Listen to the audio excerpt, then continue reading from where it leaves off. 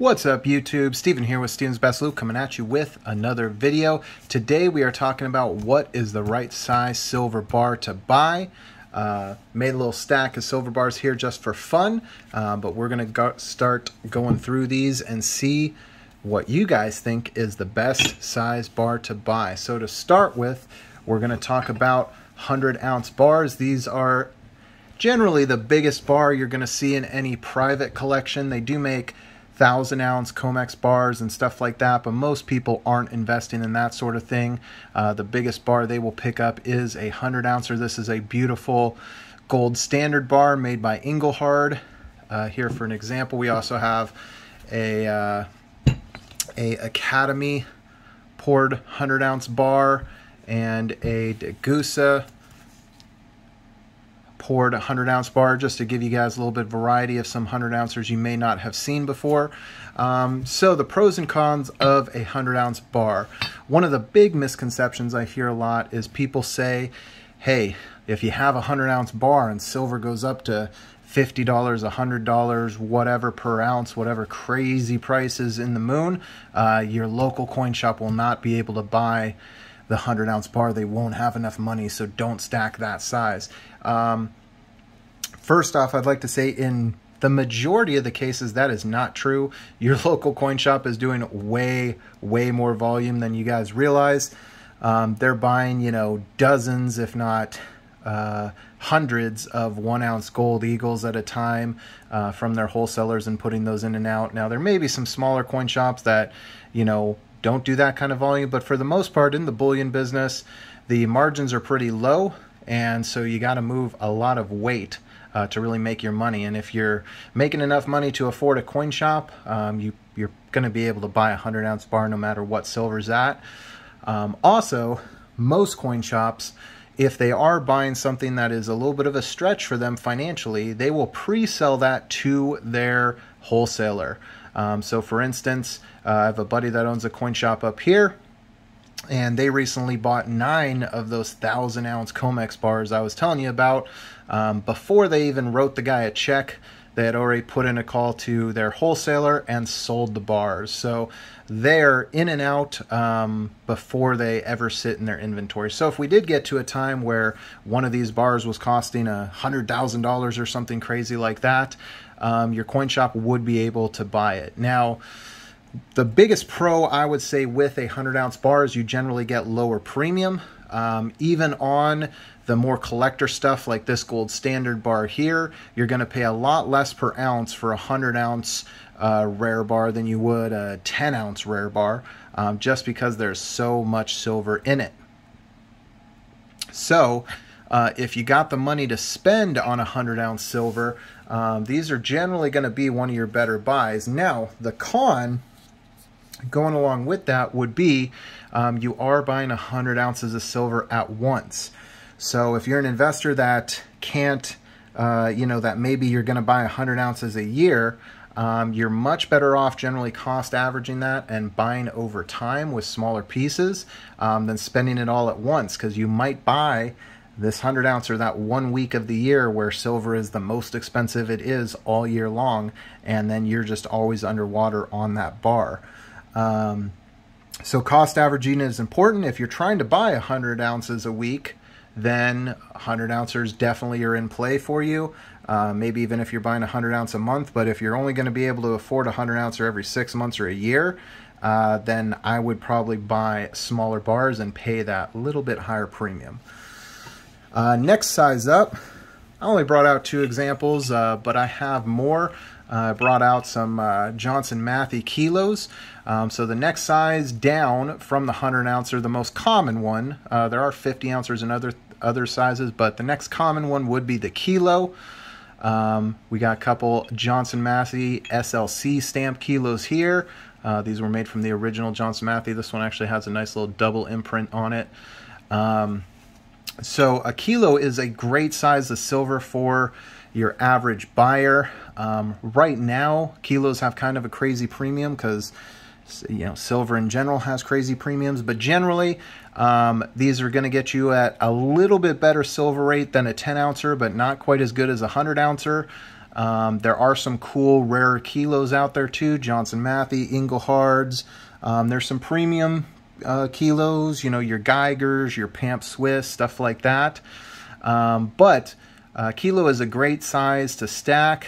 The biggest pro, I would say, is that you're getting a good amount of silver in a price that a lot of people could, you know, afford for a monthly investment, which is a good amount to buy every month.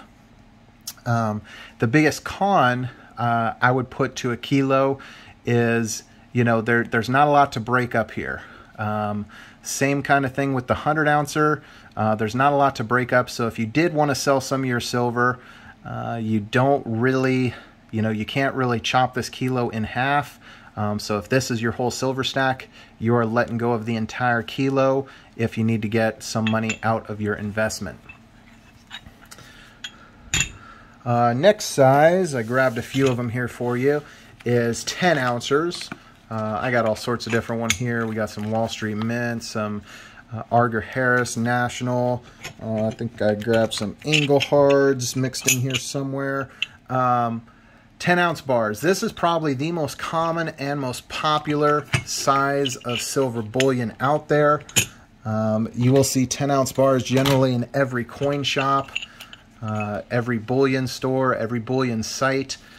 Usually has 10 ouncers in stock. Right now is a little bit of a weird time, so you're not seeing them nearly as much, but it's a great size, affordable for most people, small enough that you wouldn't, you know, kill yourself if you had to sell one of them because you needed some money.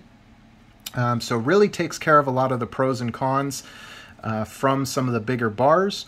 But the one thing you run into with, as you get smaller and smaller size in silver, is higher premium, right? So in most places, if you bought 10 10-ounce bars, you're going to be paying a little bit more than if you bought a 100-ounce bar.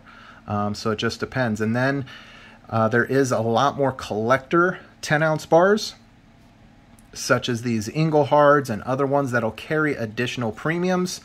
If you're looking to just get silver weight, I would stick to stuff that looks more like this A-Mark here. Nice generic brand. Sunshine Mint, Silvertown. Any of those you'll get a lot cheaper price generally than an Inglehard, Johnson Matthey, things like that. Unless you want to collect those. Some great American companies with some cool history and some just great looking products. I mean, look at that 10-ouncer there. Beautiful. Next size up, we got 5-ouncers.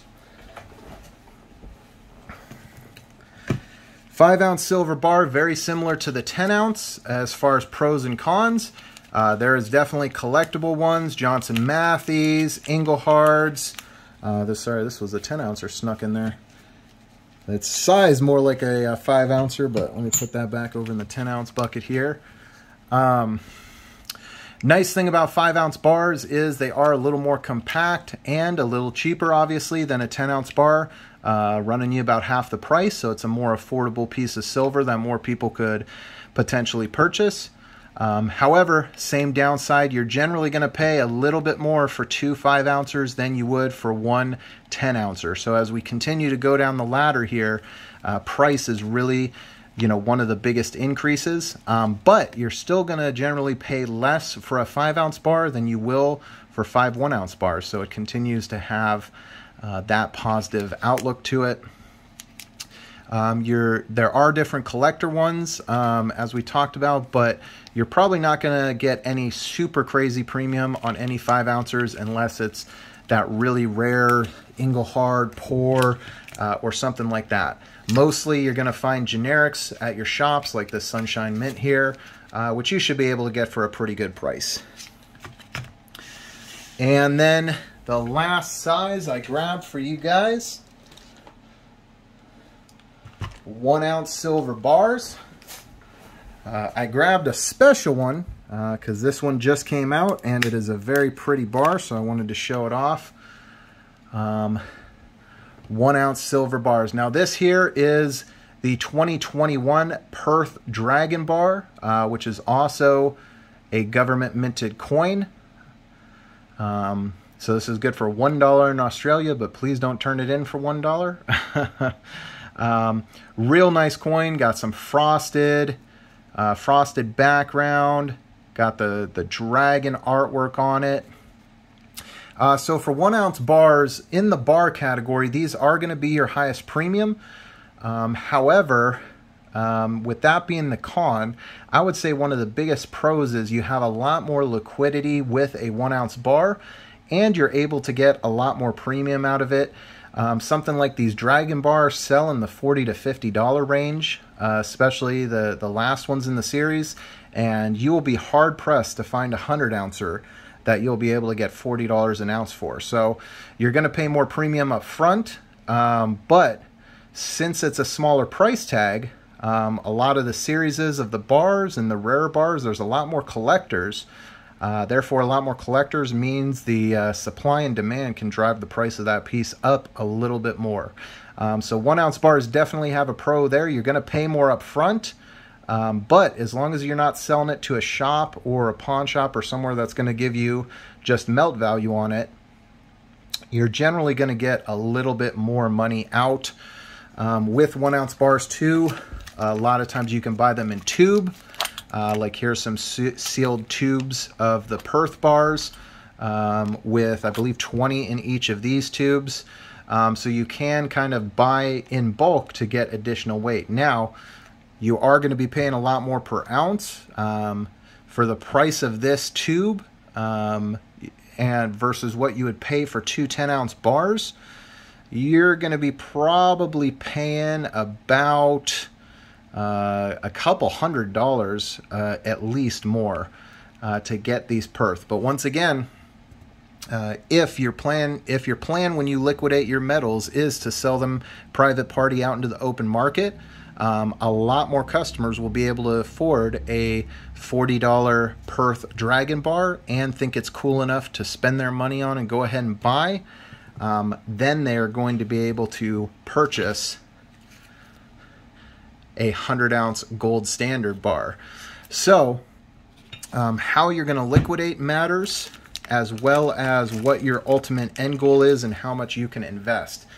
So the long and short of it is, no matter what bar you buy, as long as you're investing in silver, you're doing something to help secure your financial wealth in the future. What bar is correct for you really depends on how much you have to spend and how you plan on liquidating them down the road. That was it for me, guys. If you liked the video, please like, comment, and subscribe. I'm also very active on Instagram. That's where I put out the majority of my content, so check me out on there at Steven's Best Loot. Also have a TikTok and pretty much every other social media. So thank you guys for watching. Hopefully you enjoyed checking out some of the cool silver bars and some of the information, and I'll see you guys later.